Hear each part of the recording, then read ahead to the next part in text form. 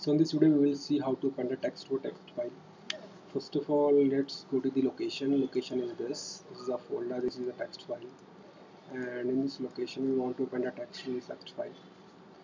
The text will be a hello world. So let's take the location first.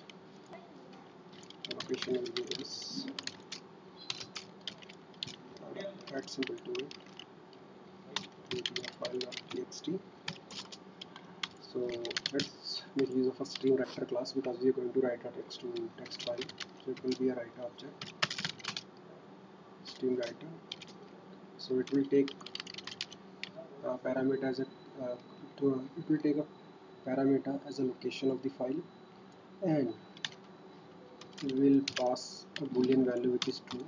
This basically tells us stream writer class that we want append the file, append a text to the file, not to delete or overwrite some kind of stuff. We basically want to append. We just don't want to manipulate the existing text in it. We just want to append new lines to it. So after creating this object, just make use of a method called writeLine, and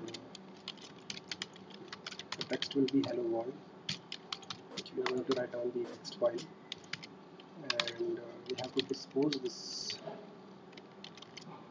object after making use of it. When the job is done, we have to delete it actually, dispose it. So just print the message text appended, and let's run the application and see what's happening actually. So text appended, let's see. So as you can see, this is our text.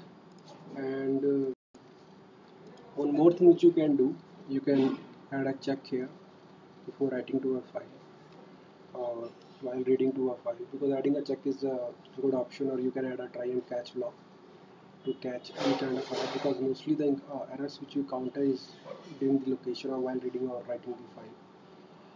So to make sure that file is in that specific location or not, or the text which you are going to write which will be written or not, because sometimes there is a restriction in accessibility that you can't even write a file.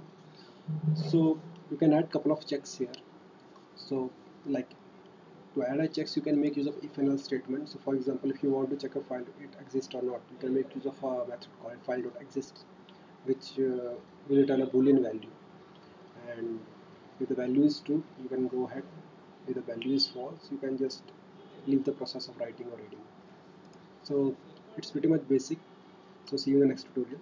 Have a nice day.